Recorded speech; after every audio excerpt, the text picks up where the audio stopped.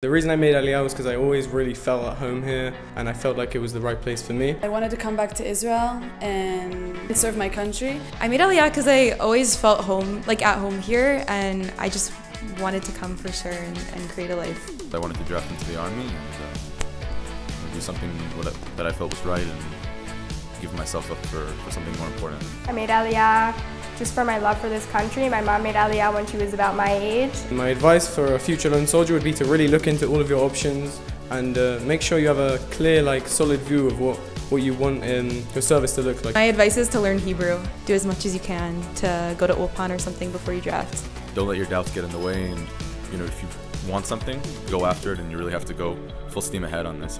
Push for what you want. If you want to join the Army, go for it. As a lone soldier, you have a lot of support, and I think advocate for yourself. I think it's a really brave idea. Everybody really appreciates us. It's honestly the best decision that I've made.